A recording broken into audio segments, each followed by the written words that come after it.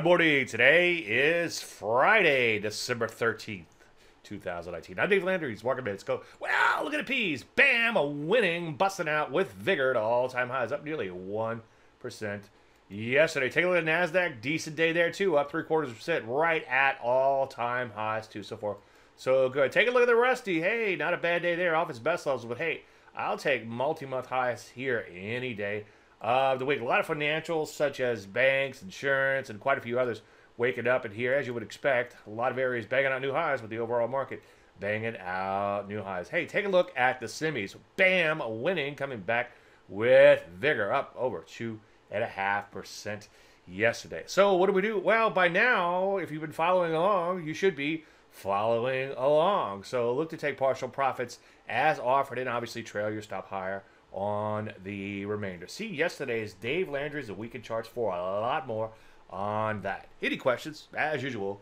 Dave at DaveLandry.com. I'm Dave Landry, and you heard about Minute.